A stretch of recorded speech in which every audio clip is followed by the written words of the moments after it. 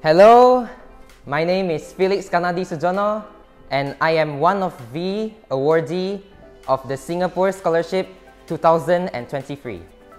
Hi, I'm Stavin Lim, and I'm one of the awardee of the Singapore Scholarship 2023. Well. Hello everyone, my name is Jede Chekaindra and I am one of the awardee of Singapore Scholarship 2023. Grateful. I feel really thankful. Surprise. So, my preparation began probably when I was in primary, when I joined math club. And this helped me for the math tests later in the tests in the scholarship. But my real preparation began back in January this year. And that time I joined the English tuition and math tuition to further master the topics needed for the tests. So the first thing I'd think of will be my field trip back a few months ago in Brastagi. Over there, we had a gathering with all my friends and the teachers, and we also had performances and dances, and I really think that is a very joyful experience. My plan for the future is to become a software engineer and to build a large and huge company in the computer field that is of course going to be successful. When I just transferred to this school, I heard about this scholarship program. I was very interested and decided to join, as studying abroad has always been my dream since I was little. I was involved in math and English tuition to be fully prepared for the scholarship test and also did some research for the interview. It was my second try to get the scholarship since last year I failed to get the offer. But that failure made me work harder in achieving my dream to continue my studies abroad. Besides, BIM teachers helped me a lot in the preparation and supported me a lot. For me, every day at school is a very meaningful experience. I get to interact with my friends and teachers, and school has always been very fun because of those interactions. Learn new things together, helping and being helped by my classmates, and facing difficulties together is a very memorable experience for me. I wish to succeed in my studies in Singapore and get accepted in my dream college. I also hope that I can learn more about other cultures and use my knowledge to contribute to the betterment of society.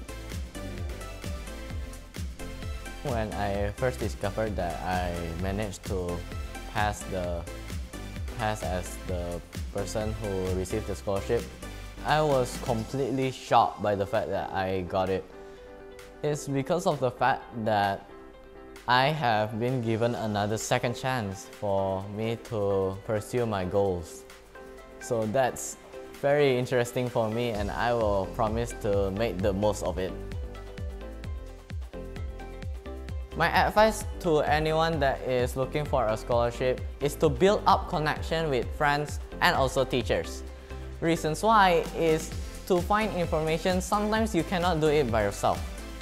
For me, friends and teachers can also help you find the latest information. My favorite activity in BIM is right now the Solidarity Day. Because for me, Solidarity Day is fun because that place where I can learn how to improve my leadership skills, how to bargain with certain items, or even sell as many of my products to gain the most profit from the rest of my competitors. Furthermore, I've also learned about the charity work that we did, as we also donate some of our profits to those who really need it. Yes, I can make a difference in the future, because if I do not do it now, then I will surely fall behind later on. But when I figured out that I did not get the scholarship for the first time, I was bummed, as of course I already trained so hard for the scholarship. However, I've soon realized that I shouldn't give up at all. I've decided to train even more harder for the next scholarship because I know there is another second chance that I can do once more again.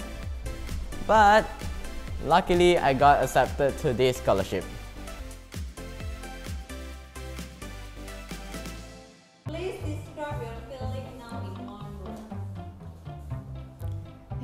answer is grateful, Miss Lucy. Hello, my name is Felix. Hello, my name is Felix Kanadi Sujono, and I am one of the Singapore. Got it again.